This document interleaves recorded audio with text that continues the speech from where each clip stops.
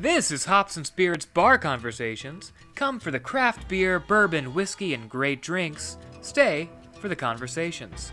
Here's your host, Jonathan Green. The calendar has officially flipped into March. I can't believe we're 2 months already into 2022. What a year so far. I'll just leave it at that. We got a great episode for you this week. We have Coyle Girelli, Americana artist, multi-platinum producer, just an all-around awesome dude.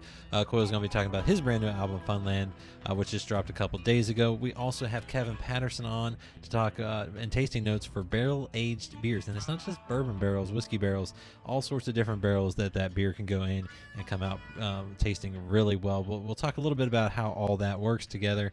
And like I said, Coyle is our conversation this week. It's a fun one. I hope you have fun. I hope you enjoy it. And I hope everyone's staying safe. It's almost time. Where did I put those? Here they are. It's time for tasting notes. Back again for another tasting notes is Kevin Patterson, a Cicerone and National Beer Judge. He's also the manager of the Beer Trap craft beer store in Lexington. Kevin, welcome back. Well, thank you, Jonathan. It's good to be back. And it was good seeing you the other day. I was glad I actually got to go out and visit you at the Beer Trap. Yeah, I mean, I get that completely. I'm very lucky I have a very social job. If not, then I'd probably be a hermit, staying at home, doing a lot more too. I guess there's a pressure to be at home and do more at home, even though the pandemic seems to be winding down. There's still a lot of needs at home. So having the job I do really gets me out and about. I know midway through the pandemic, probably a year and a half ago, this guy says on the message board somewhere, he says, I just miss sitting at a bar and having a beer, just like you did the other night. And he said, I don't care what bar it is. I don't care what beer it is. I don't care who's around me. I just want to sit at a bar and have a beer. So, of course, having the job that I do, I chimed in and I said, well, I'm probably the only guy in America who's been able to sit at the bar every night and have a beer. Now, granted, the beer selection was fantastic. I said, the beers aren't cheap and the service sucks. I have to do it after hours. And so that's whenever you kind of pile in one or two whenever you have time. But I was able to sit at the bar the entire time. So it was good to see you sitting at my bar. So thank you for coming in.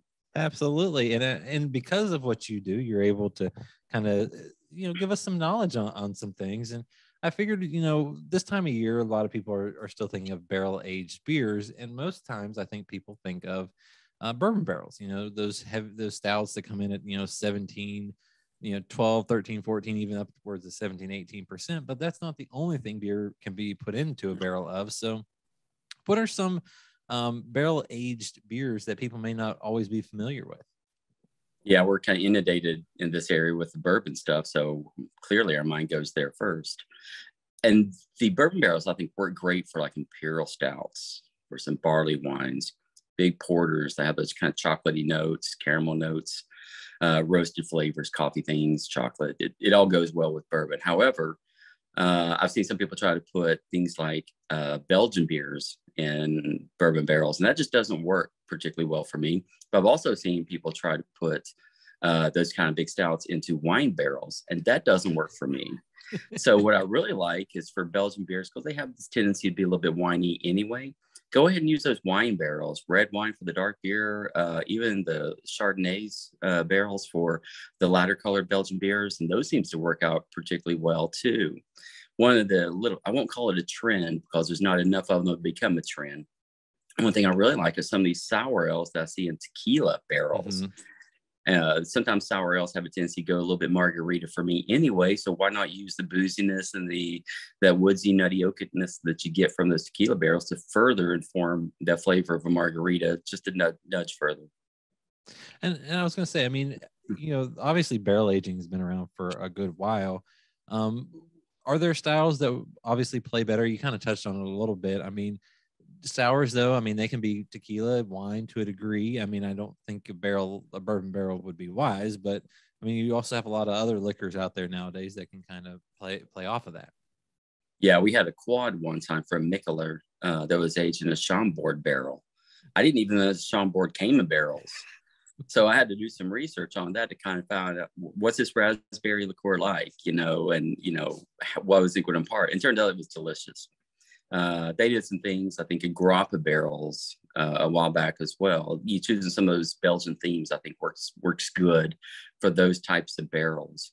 But I do think, you got to consider the type of alcohol that the beer is going to have.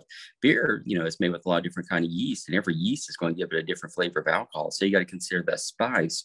And what's the spice of the barrel going to do for the beer? Is it going to conflict with the flavors already developed by the brewer? Is it going to complement? Is it going to overpower, overshadow? So you get the types of barrels that matter, and the age, how long you're going to leave it in that barrel. Sometimes, aging a beer in a barrel is, it's preferable to have a short duration rather than long duration. Whether you want to change the beer completely or just want to add nuances. So I think you got to consider that. One thing I like about those tequila barrels with sours, what's the major crux whenever it comes to most sour ales? They're still going to run you $5-6, and they're 3.5, 4.5% alcohol. So if you put in a tequila barrel, what happens to the alcohol? It bumps it up a little bit. So, all right, we got a worthwhile. My ROI is starting to work in my favor a little bit better. So yeah, let's get that tequila barrel sour. Well, and I also enjoy it too. A lot of breweries that have some scale to them have barrel programs where they can kind of do some of these fun things. Because I've even heard folks say some. So what's your thoughts on this? Because sometimes they just put a regular beer they already have on tap, put it in a barrel, see what happens. Others develop especially for that. How does that work? Kind of those two different approaches. I would think of barrel aging as a little bit like a food and beer pairing, where, okay, the beer starts to tell a story, but it might be incomplete. What does the barrel do to complement that story or help tell the rest of it? And I think what you got to do is like the beer need more spice. Does it need more dryness? I mean, you do have the tannins that are inside that barrel that's going to dry the beer out a little bit more. The spice is going to have this drying effect on the palate too.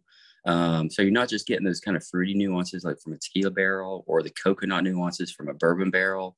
You do get a lot of different characteristics. So I think you got to look at it in, what intensity, you got to think intensity first. How intense do you want this barrel to play out in this beer?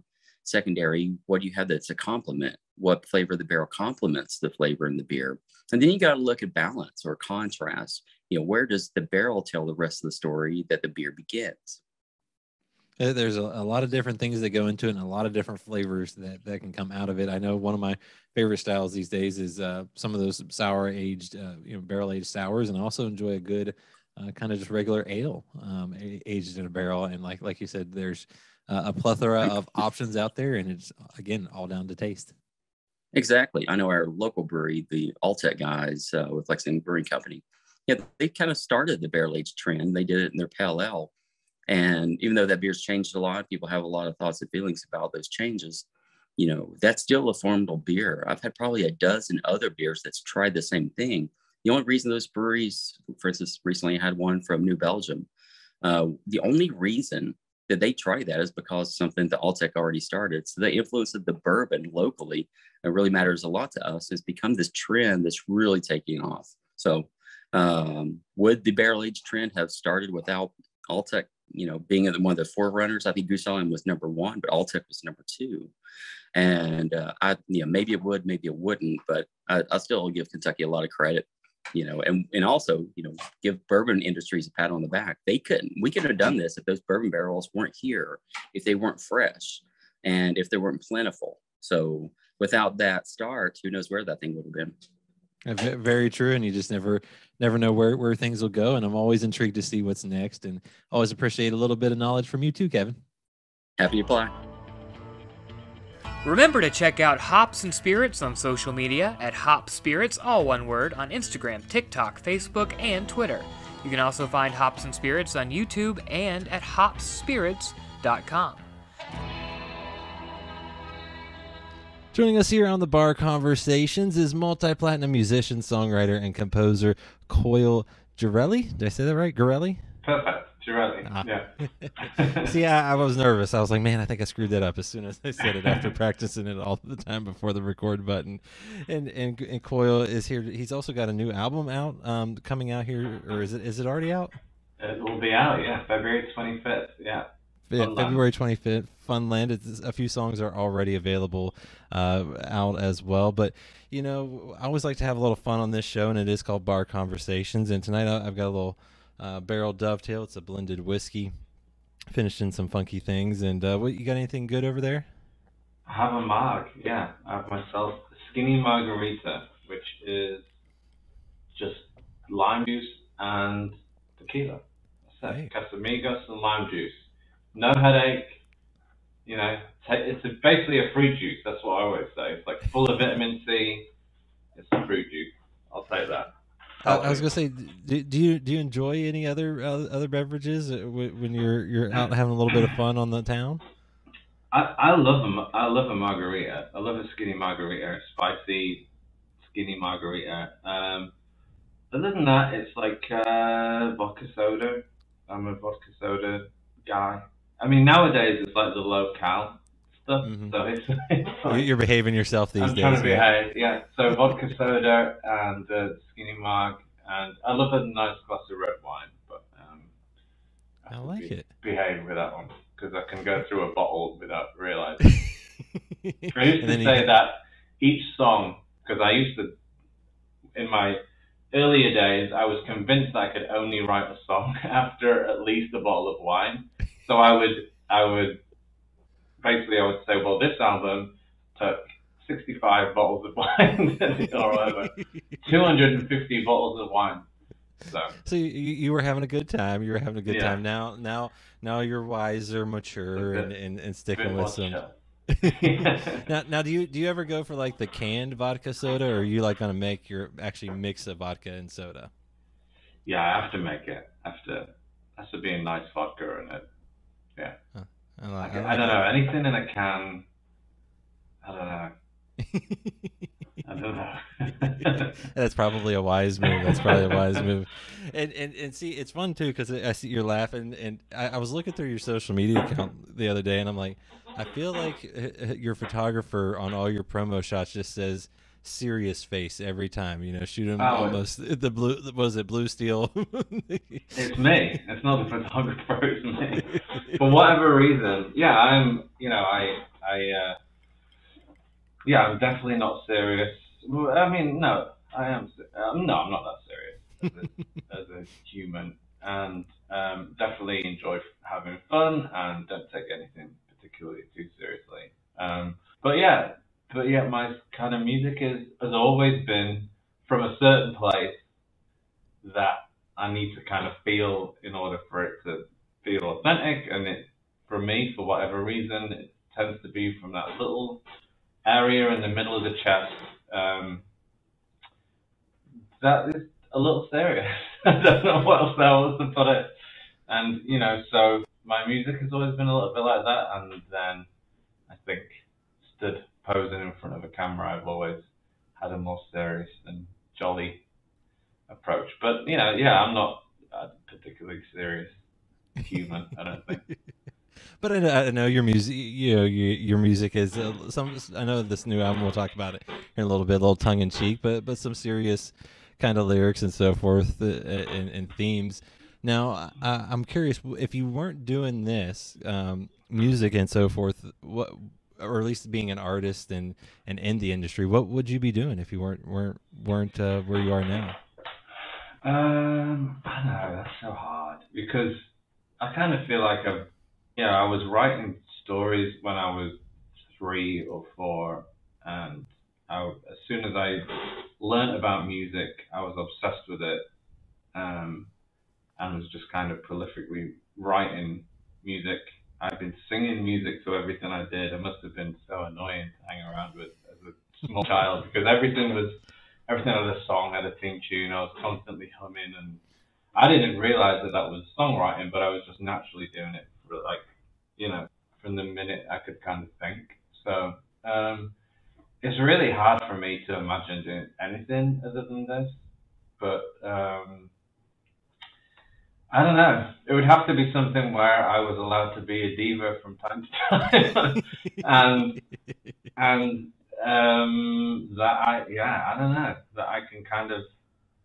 I haven't found anything that I enjoy as much and that I can express myself So I honestly have absolutely no idea. I mean, I really have no idea. some I things are mean, just meant to be. I trained as a lawyer, so my degree was law, but I never, it's different in England. It doesn't cost very much money to go to university, so it was just kind of a DOS. I was wasting time because we were in a band and so needed a few more years to sort of get better, and so that was kind of what it was. So I did a law degree, criminal law, but never really. I was never. That was never be on the path. No. Now we were talking a little bit beforehand too. You have your own label agency, Honey Lemon Records. Why'd you launch that? Was it just so you could have some fun and release music with folks you like? Yeah, basically. I mean, I had, basically been in record deals since like 19. From sort of Sony into Universal into a couple of independent deals, and yeah, through Sony again. And so, I had been through the whole thing. And when it came to doing the solo record, I just wanted the freedom, I think, more than anything else. I just wanted to kind of be on my own timeline and, not really have to worry about pleasing an A&R guy, or anything. I just wanted to, especially with Love Kills, because it was such an album I wanted to make. It was, there's not really a radio song on it. It sounds very much of an era.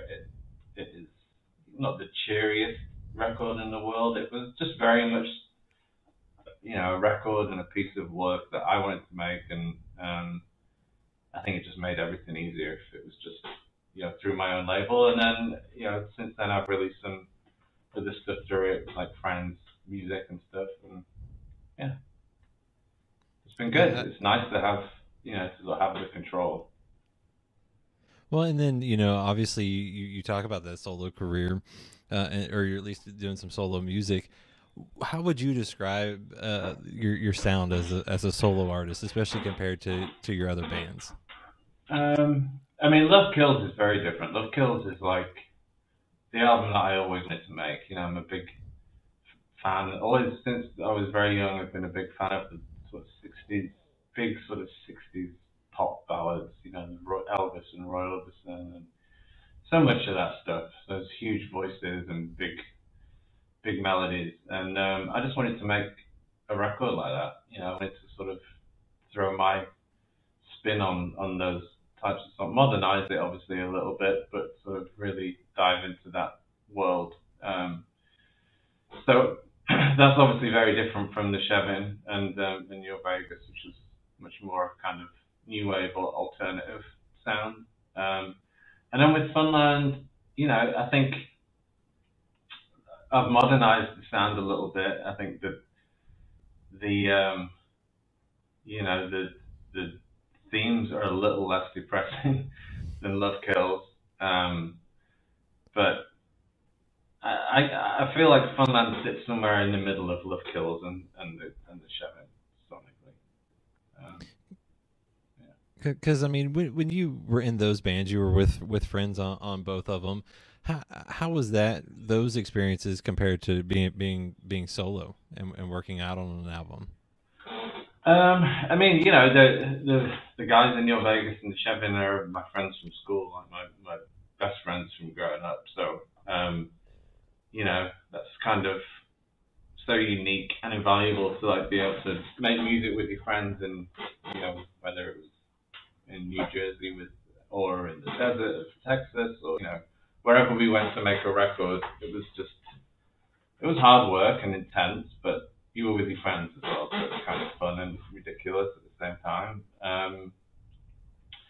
And yeah, in solo it is different. It's like in some ways, there's some similarities because I was the main sort of songwriter and creator in the band as well, but you don't really have opinions to lean on, so you kind of have to make a decision or procrastinate. And I thankfully have got out of that habit. So now I just kind of be like, all right, it's this or it's this, and we move on. And otherwise it takes too long. Otherwise, so it's different. But I think some of that's just come with experience and making music. Some of it's just come with circumstance. Like you can't just sit there second guessing all day. You just have to kind of go with something.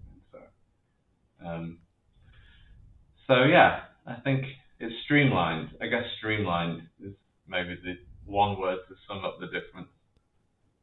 Well, and now you're based in New York City, correct? Am I right on that? Based in New York. Yeah. But you grew up, as you said, in England and so forth. How did that impact your music or influence you at all, or did it have a much of an impact? Yeah, I mean, it totally did. England, it's in the blood, it's in the water. We just love music over there, especially rock music. I mean, still, being in a band and going and watch band is just part of the culture. Brits just love it. Getting drunk as well, and at a gig. Yeah. I mean, you don't realize it growing up there. You just think that's the way it is. But when you go to other places, you realize that isn't the way it is everywhere. And England is kind of a little unique with how obsessed with, especially bands, the English are.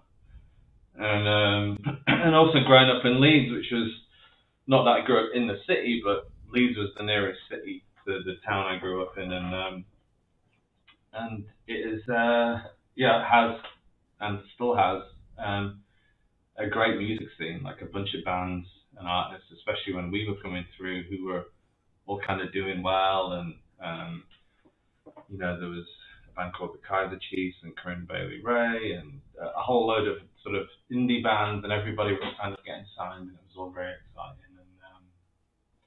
And so it was a good place to learn to be a band. There's a bunch of venues that you could play in. There was touring bands who would come through that you could kind of hop in and support here and there. And yeah, the sort of the culture of the country and the city allows a band enough time to become a band. I hope it still does. It certainly did when we were growing up. And then the Beatles is in the blood as well. And I think if you start with the Beatles, you can't go too far wrong. So. That's a great starting point. And I mean, you mentioned them. You also mentioned like Elvis, Roy Orbison, and others. Are those some of your influences growing up, and maybe kind of even to this day when you're making music, or is it just kind of or as I told someone else, I dated myself a little bit. I said, or is your iPod or whatever back in the day on shuffle, and you just never know what's going to come through? Yeah, I mean, I think it's like it's a bit of both. Like I have like the sort of constants that I always just adore and go back to. The Beatles, Kate Bush, David Bowie, Roy Orbison are four for certain for me that I listen to a lot, especially when I'm making music. But I mean, I love I'll throw on a playlist and try and find a bunch of stuff that I can relate to and enjoy as well. I often do that when running. It's like my discovery time. It's like an hour in the park where I'll just put a playlist on of stuff I don't know, and then it's kind of a mix. Then I guess I try. There's so much good new music out there. It's hard to find it all. So it's a struggle, but there's lots of great new bands. So yeah, a mixture, and it depends what mood I'm in as well. Sometimes I want to listen to something heavier, and sometimes I'm putting an opera on, and it depends. Now, are you listening to opera while you're running? No, I've never tried that. Probably. I feel like that'd be a little interesting. 15-minute mile. Yeah. Now, you talked about kind of music is something that probably was always going to be your career. I mean, when did you know that that's something you wanted to really pursue and make a career? I mean, obviously it's one thing to just love it. It's another thing to kind of take that stab and make that your almost day job. Yeah, I don't know. It's weird. I was thinking about it earlier, and I don't know whether I think a lot of it is just you have to have self belief, right? I mean, I'm from a small town where it's not really that much going on. There's not even a place to play. I don't think, other than the school. But I know there's just something. I think when when I kind of discovered bands like Nirvana, and even though Kurt Cobain was dead by the time I discovered him, and Oasis and all the Britpop bands in the '90s, all that stuff. I was just I just thought, yeah, I can do that. I want to do that. But from the moment of I want to do that to actually doing it is, I don't know, dedication, discipline, and a shit ton of work, I think, is what it is. And a little bit of wine too, right? And a little bit of wine, and a little bit of luck, and all sort of mixed up together. Because, I mean, it's a long slog for most people who do it. Very few people are successful at like 19, 20. It's like it's work and dedication and discipline, I think. And so I would have thought most people will want to be in a band when you ask them at 12 or 13 or 14.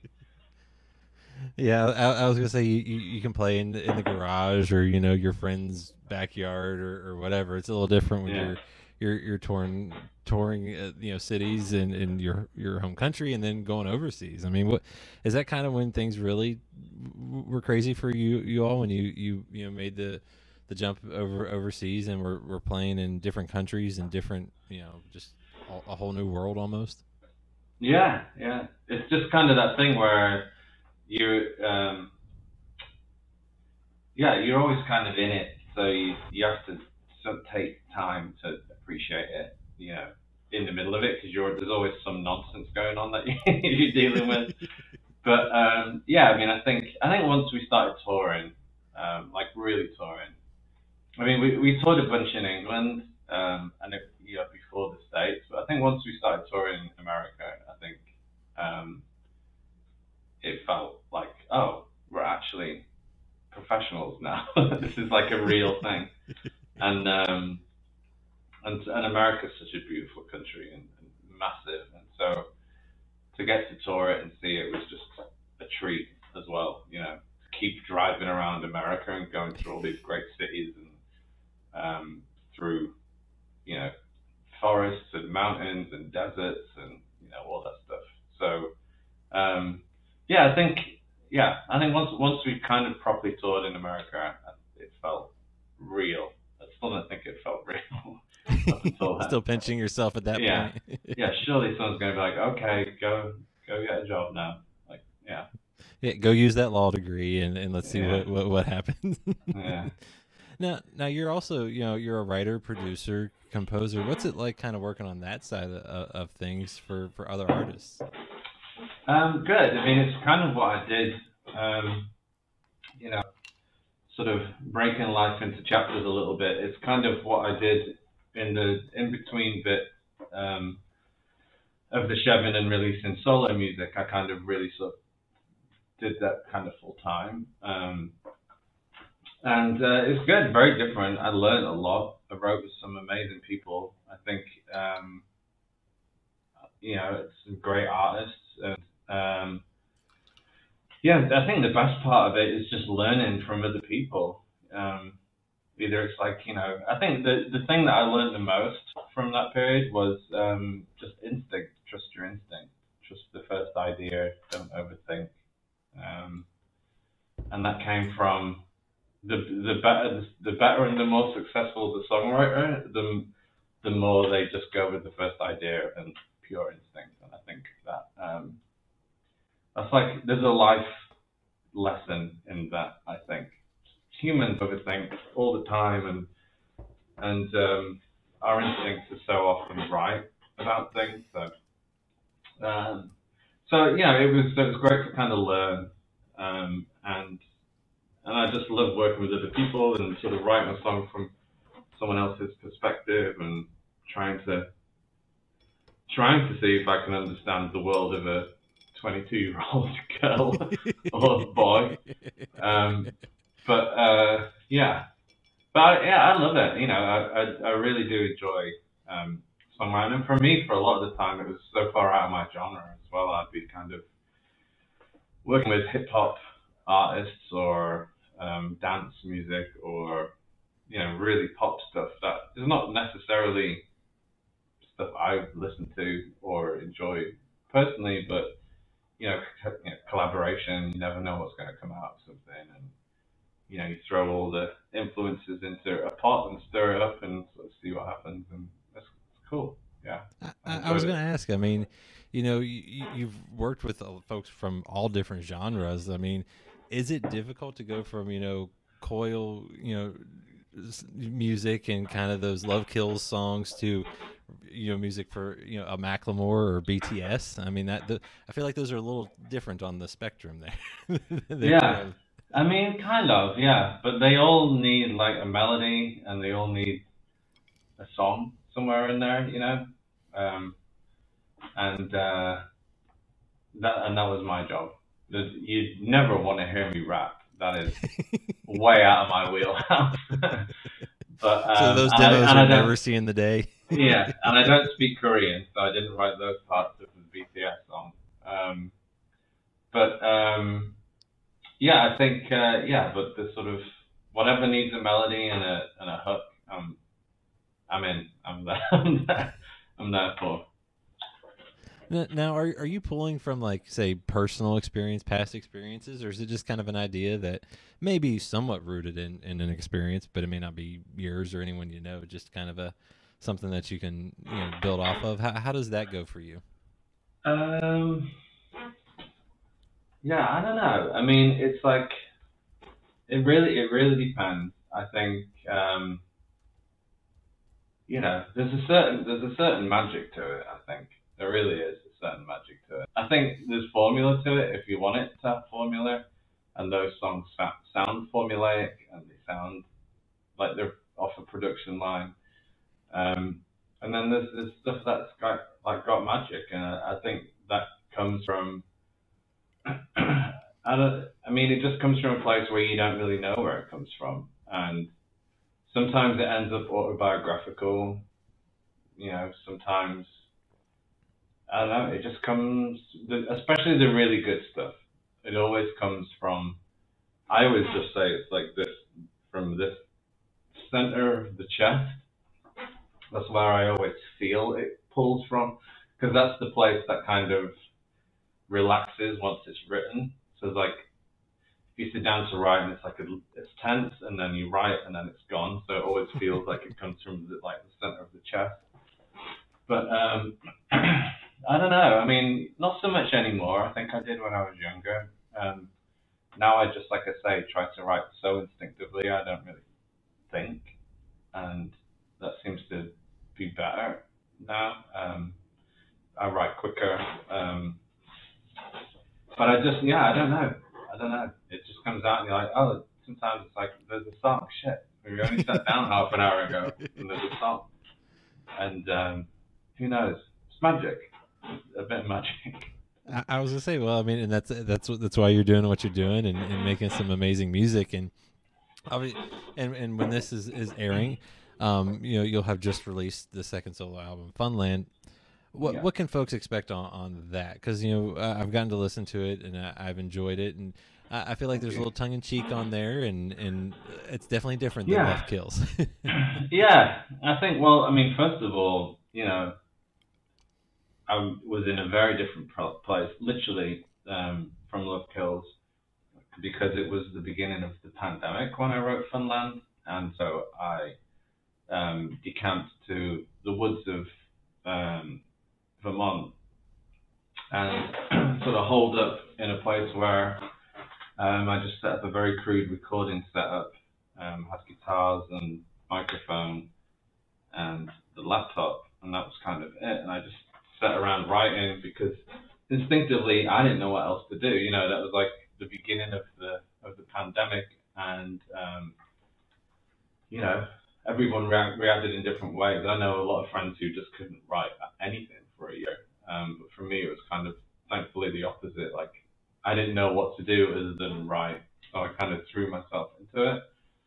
And so the idea of being too serious in that moment, I think, was I couldn't be too serious. You know, I couldn't like pile on. You know, there's therapy to music for me. You know, it's like it's definitely therapeutic.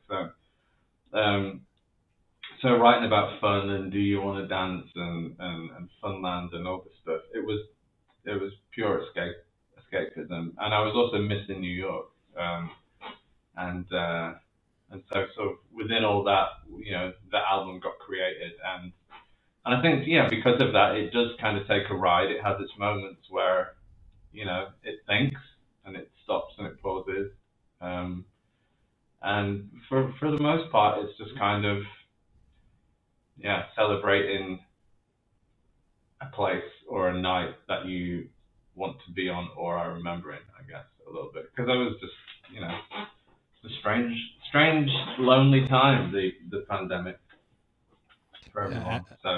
Absolutely. And then, you know, you touched on it. Love Kills was kind of a different album. So, I mean, obviously you kind of said Love Kills is on one end and your bands are on the other, and Funland's in the middle. So is that kind of the best way to describe the two albums for you that you've been able to put out solo?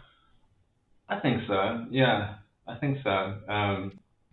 Like I said, Love Kills is such like a sort of a singular thought, and I was like, an album I always wanted to make. But yeah, I've always loved to write the kind of something that at least have you tapping your feet, and there's not much you can tap your feet to on Love Kills. So I think somewhere in the middle for sure. What comes next in terms of sound? I've been playing with, because I wrote a lot during the lockdown, and so there is probably at least another album's worth of similar stuff to Funland, but now obviously time has passed on. Now my head is on something else, and so figuring out exactly the sound that comes next, I'm still to land on it, but it'll probably be more of a continuation of something similar to Funland and going back to Love Kills, I think. Well, and then you got the new album out, and what else can folks expect from you this year? I mean, obviously things are hopefully getting more normal-ish, and you get to do some things. I mean, what are you hoping to do and people can see? I mean, play for sure. I'm going down to South by Southwest in a couple of weeks, so that'll be good to return to that madness and play some shows. I'm playing in the city in New York in early March. More shows. I think it will be good this year. I also worked on a lot of musicals over the last couple of years that are in workshop at the moment. So I hope to have at least one of them on a stage before the end of the year as well. And a bunch more songs. I don't know whether I'll release another album this year, but I'll definitely be releasing more material. So probably singles or an EP or a couple of EPs for the rest of the year. But yeah, I'm feeling in the groove now. So definitely more music. That is awesome. And if you want to find out more about Coyle-Girelli.com, he's also on all the social media as well. And Coyle, it sounds like I said, Funland is out now, and it's an amazing record. I really enjoyed it. It's got makes you think a little bit, but it also is a fun journey. And I appreciate you sharing your journey with me and having a little fun and a drink. Thank you, man. Thank you for having me.